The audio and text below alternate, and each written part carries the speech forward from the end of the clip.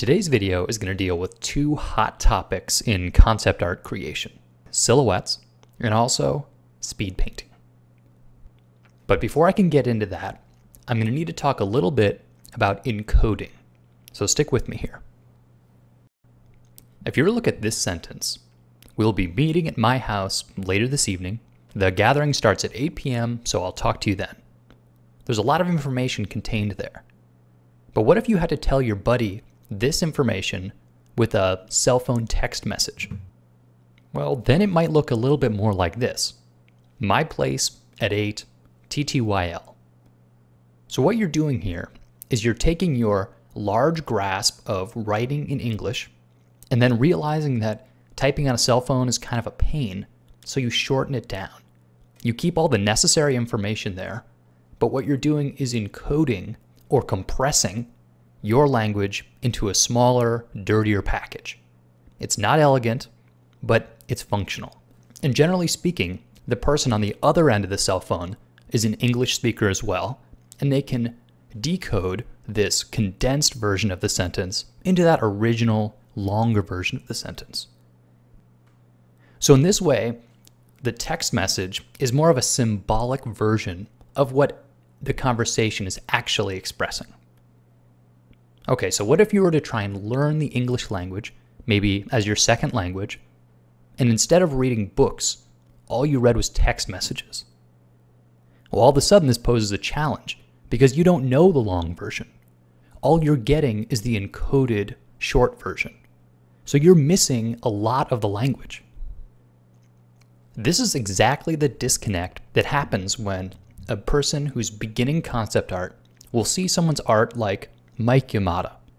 He makes these beautiful silhouette drawings before he draws characters. And the problem is, this is the text message, the encoded version of what he's actually thinking about. This is a shorthand for him to remember later, maybe pick a couple of them, and then develop the actual imagined character he had in his brain the whole time. This guy really knows how to draw. He's got very good foundation drawing understanding. He can do perspective and analytical industrial design drawings with no problem. So when he draws a thumbnail, he might be envisioning way more than the final product would suggest. So the problem comes in when an artist sees those final thumbnails and says, oh, that's what I want to make. That's going to be my end product.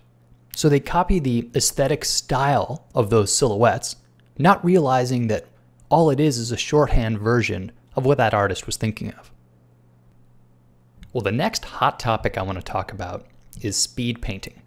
And this is the exact same affliction. Artists will see a painting like this. It's a beautiful piece by a guy named David Levy. And they'll say, wow, look at that. He just threw some paint down on the canvas, and all of a sudden there was this sense of a city. It's beautiful. But once again, it's just not the whole story. What looks like paint thrown down on a canvas is really just David's ability to master the media. He has such a strong sense of perspective and color theory, all the things that are necessary for traditional drawing and painting, that when he does a quick sketch, all of that is evident. And when you just try and copy the superficial styling of a speed painting, quick brush strokes, lots of texture, photographic overlays, you'll never be happy with the results. So my advice, as boring as it may sound, is focus on the fundamentals.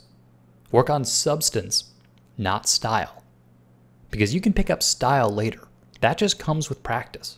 Your own point of view will come out. But you have to learn how to draw the way everyone else has learned how to draw, from the basics. But I definitely recommend checking out these two websites.